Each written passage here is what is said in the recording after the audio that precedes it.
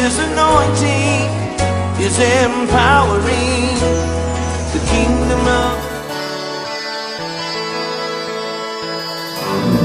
I'm going to live and not die to declare the goodness of the Lord in the land of the living. I'm going to live and not die to declare the goodness of the Lord in the land of the living. I'm gonna live and not die to declare the goodness of the Lord in the land of the living. I'm gonna live and not die to declare the goodness of the Lord in the land of the living. I'm gonna live and not die to declare the goodness of the Lord in the land of the living. I'm going to live and not die to declare the goodness of the Lord in the land of the living. I'm going to live and not die to declare the goodness of the Lord in the land of the living.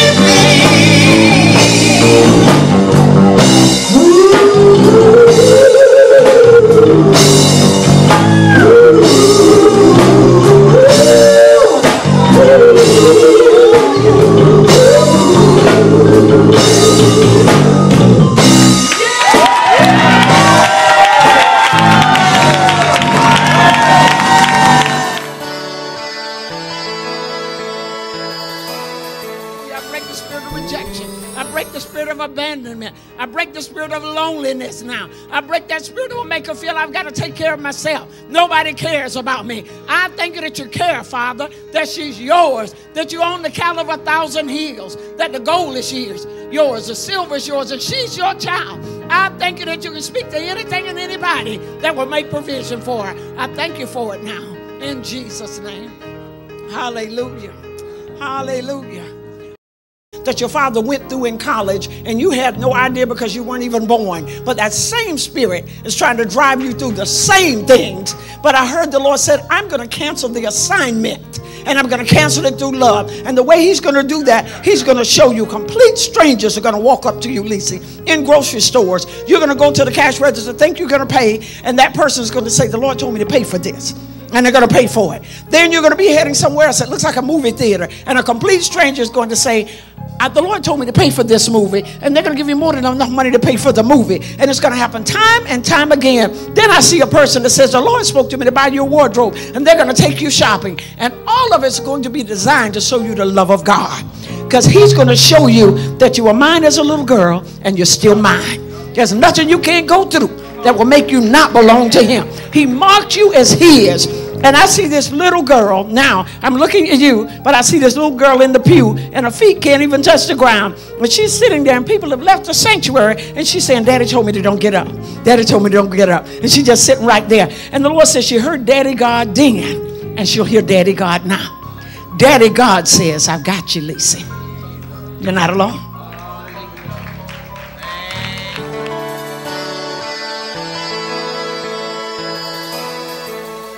2 Kings 3:11, and we'll read all the way down to the 27th verse. But Jehoshaphat said, is there not a prophet of the Lord, that we may inquire of the Lord by him? And one of the kings of Israel's servants answered and said, here is Elisha, a son of Shaphat, which poured water on the hands of Elijah. And Jehoshaphat said, the word of the Lord is with him. So the king of Israel and Jehoshaphat and the king of Edom went down to him. And Elisha said unto the king of Israel, what have I to do with thee?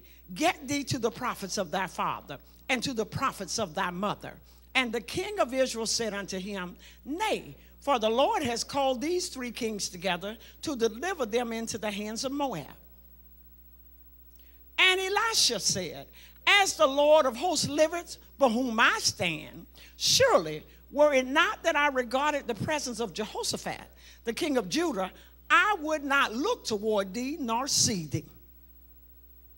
But now bring me a minstrel. And it came to pass, when the minstrel played, that the hand of the Lord came upon him. And he said, Thus saith the Lord, make this valley full of ditches. For thus saith the Lord, you shall not see wind, nor shall you see rain, yet that valley shall be filled with water, that you may drink, both you and your cattle and your beasts. And this is but a light thing in the sight of the Lord. He will deliver the Moabites also into your hands. And you shall smite every fenced city. Let's back up. I want to stop at the 18th verse.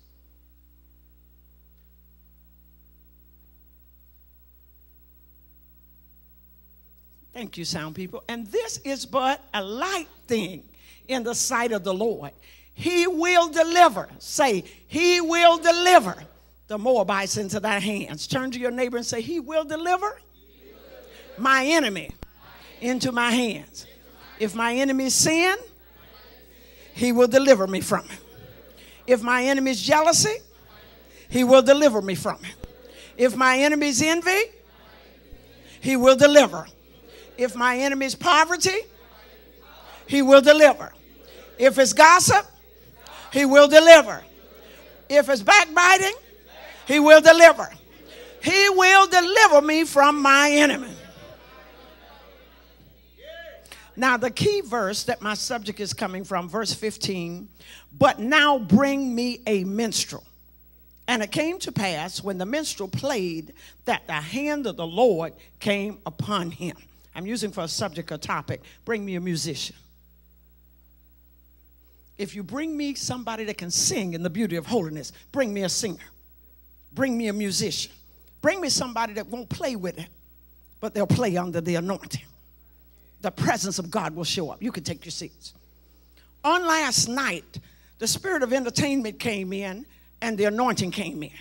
Entertainment came in first. The anointing came in second. Entertainment came back in. The anointing overrode entertainment.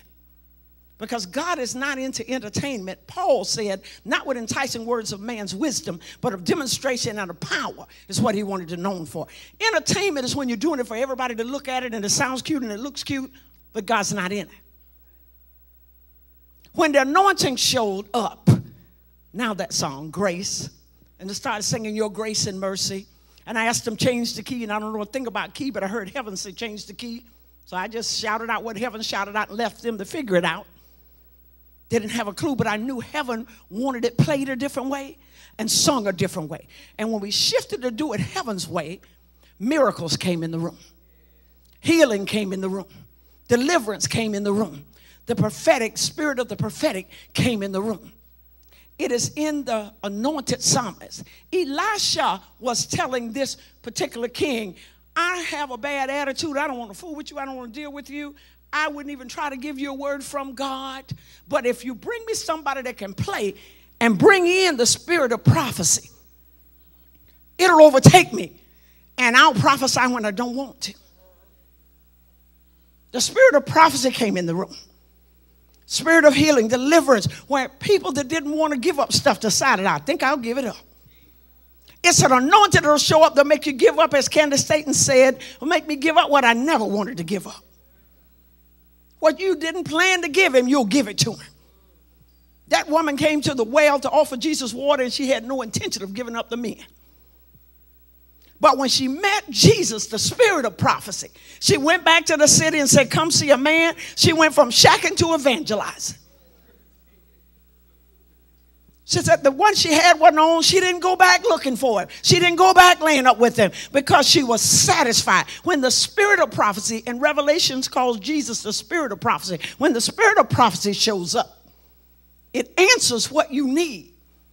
It unlocks what's been locking you up. It liberates, it reveals the secrets of the heart. And it gives you power. This year, the spirit of prophecy will double in your life. This year, feel for, look for, through the music, through the praise. It's not church as usual. It's not singing as usual. That's why we have to have prayer, intercession going first, praying, praising, and prophesying our way into the new year. Kenya nailed it in that prayer. I want to jump down and high five and say, gotcha, girl, I'm riding with you. When you do on earth as it is in heaven, allowing heaven to pray through you, to decree and declare and say. And I watched as she kept praying until it hooked people that they started joining in. Yes, yes, okay, yes, God, yes. And it set the tone or the pace for the singers to sing. I watched and knew when God was singing through you. We start out Thanksgiving, end in praise, and finally lay down in worship. It's when our will lays down to the will of God. When we surrender every fiber of our being. When Devin started weeping and singing, I realized the Holy Spirit was now singing through her. It was no more about her. It was no more about Destiny. It was no more about the praise team. It was all about him. It was no more about the musicians. It was all about him. So he couldn't go any other direction. David couldn't go. John couldn't go. Everybody had to go with God. This is the year that we go with him. That we go with the anointing, that we go with his presence, that we allow the praise to carry us. We allow the prayer to set us up, and we allow the praise to carry us. And carry us until we prophesy to ourselves. That while you're singing a song, you start saying, yes, I don't feel no ways tired. You slap yourself on the head. You believe and you decree it. You believe and you declare it. You start celebrating what God promised you that he would do. You get the spirit of prophecy that you start declaring that I'm worth marrying. I'm worth being Mrs. I'm worth it. You will not devalue me. I am worth the respect because I'm respected by God.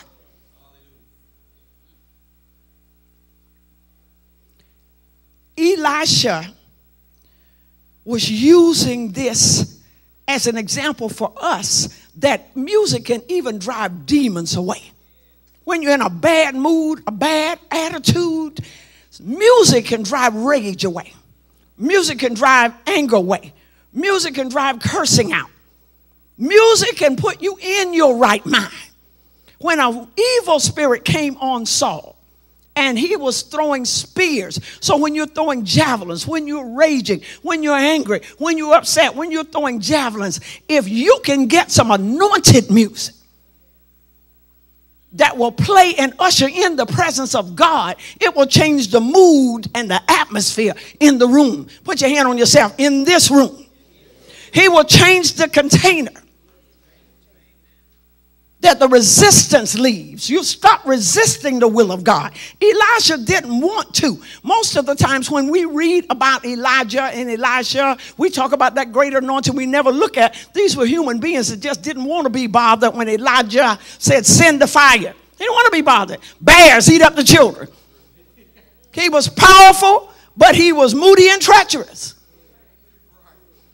And bears came. He was slinging that word like a straight razor, taking no prisoners. Till one man had common sense. When he sent fire over 50 and fire over another troop, the last man said, look now, you don't even have to come if you don't want to. I don't want to burn up.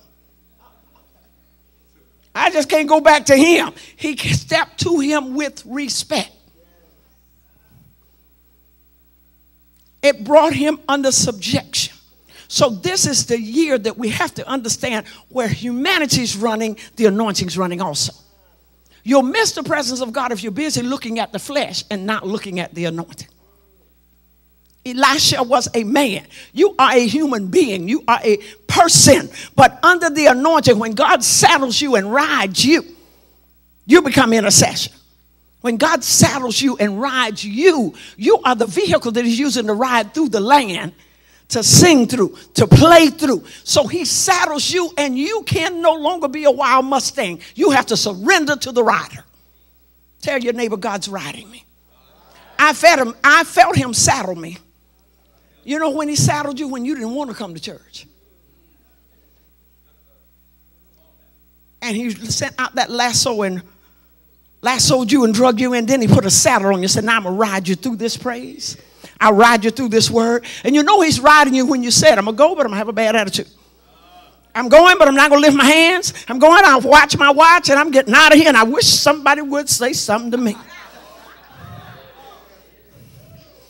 And they mess around and say something to you, and you start saying, you realize he's riding. Ride on, King Jesus. No man cannot hinder me. This is the year that he's going to show you what he can do with your flesh. I knew he was riding Kenya when she stepped down here and she stepped into glory prayer. And I said, ride on, King Jesus. It's about not my will, but your will be done. Not what you want, not how you feel, not what you're going through.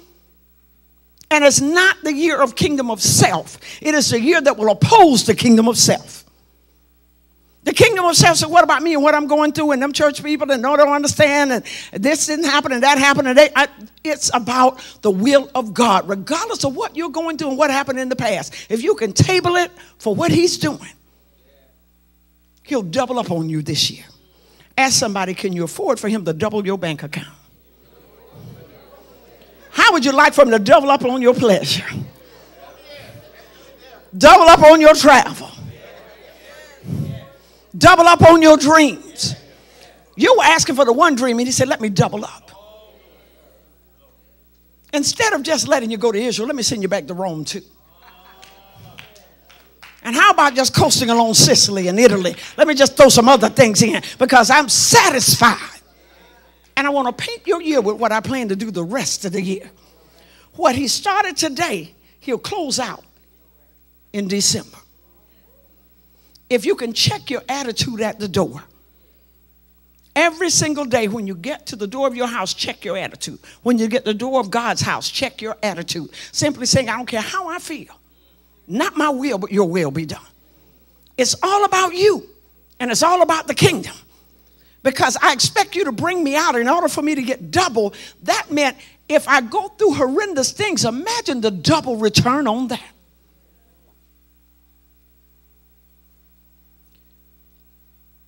The minstrel of the musician on last night ushered in, and when I say musician, playing, singing. Had there been a clash, it would have been discord. So it had to be harmonious. It had to be unity. It had to be one accord. Everybody had to come together, flowing together as one man. It could not be someone volleying, saying, I think I should lead that song.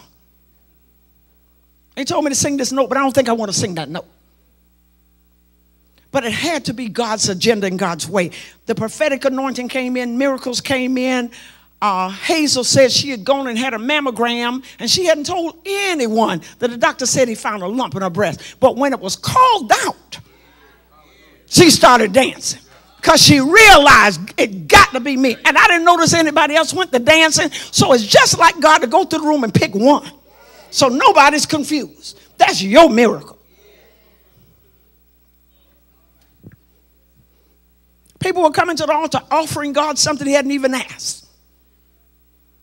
Because he said the anointing is present. It's vital that we go with the flow. Do not think this year is a year of just sing what you want to, listen to what kind of music you'd like to listen to.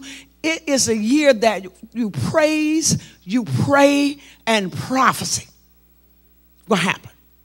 You will find that what you said becomes a self-fulfilled prophecy. You started singing that song. Why did you sing that song? Where did that song come from? I wrote it last week. You wrote it last week, but why did you sing it today? It's my prayer. I love it. So that's just what my spirit wanted to say. So you were praying and praising. Was any part of that prophesying to you? Yeah, I think all of it. Okay. So you were praying in that song, praising in that song, and prophesying in that song. So any part of that, when she was singing parts of the song, how many of you responded through prayer?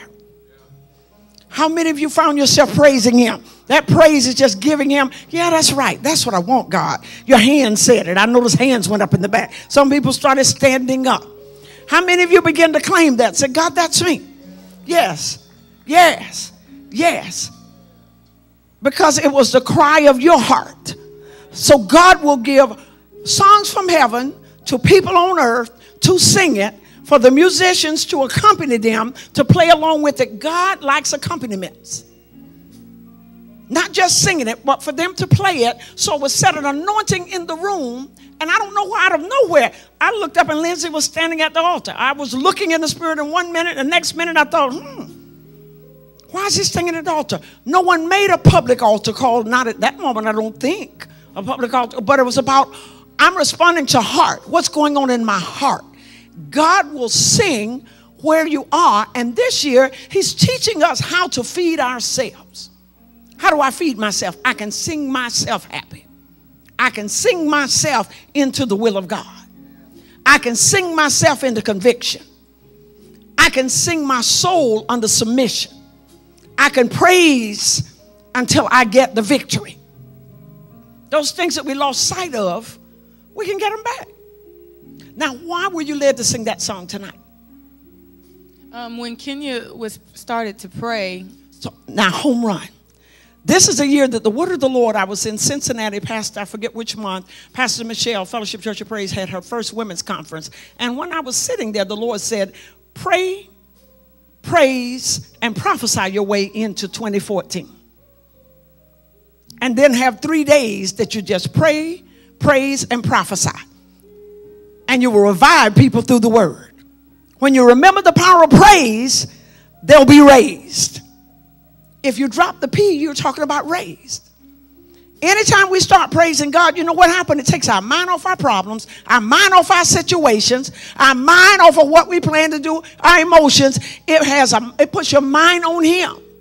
And then once you put your mind on him, then you also get extra pay, because while your mind is on him, he blesses you for looking at somebody else and helping someone else. What did you say? You took me on a rabbit trail. When she prayed. When Kenya was praying, we had a list of songs that we were going to sing, but I felt like we needed to go in a different direction. So I, went over to Robert, and that's when I started to, hear the song "Fill Me Up," and then the song that I wrote. Okay. And how many people want to be filled up? Lift up. Why don't you stand and lift those hands as you're singing that this time? Fill me up. Because I felt like water bottles that were half filled, and it was pouring water into them. It was like water jugs, and the waters was coming up. I felt a water of refreshing just go over Lindsay. It was like this clear silhouette came here, and he began to pour into his mind. And as he began to pour into the top of his head, I could see it start at his feet and just start coming up and up and up and up. I looked back at Destiny, and I could see water. It looks like it started like a whirlwind, a whirlpool in her stomach, and it was going around and around and around, and it was soothing the seat of her emotions. As we were just singing, lift those hands, and as he fills you, you're going to find that every crevice, every crack, every disappointment, every hurt, every heartbreak, all those things that you've just been wearing on your shoulders, all those burdens that's been there, you're going to wake up in the night season shaking under the power. You're going to find yourself saying, God, you got me again. You're holding me. Because I heard him say, I got you. Where it seemed like the things had you, the cares had you, you're going to feel the power of God in your being shaking you. And you're going to wake up with such levels of appreciation. Dreams that make you laugh instead of cry. Those people that tried to write you off, those people that tried to break you, those people that tried to make you feel you weren't worth anything, that you'll never measure up. I sense him smearing you and greasing you. I feel a presence of a new mantle that's on your life. That when you took a breath in, you begin to breathe in a new life. It's like the presence of God that's going to take the stench off, that's going to take the pain out, that's going to take the struggle out. Where you've been struggling to make it, you're going to wake up saying, I just feel a freedom that I haven't felt in a long time. I feel a joy that I haven't felt in a long time. And this time people aren't going to be able to snatch it from you by the thumb of man on you, but you're going to realize I've come into into my own. And it's my time that I have. It's my time that I move in this. It's my time that I move from this level to that level. You're changing levels even right here in the room, in the building. You're going to another level. Yes. Eileen.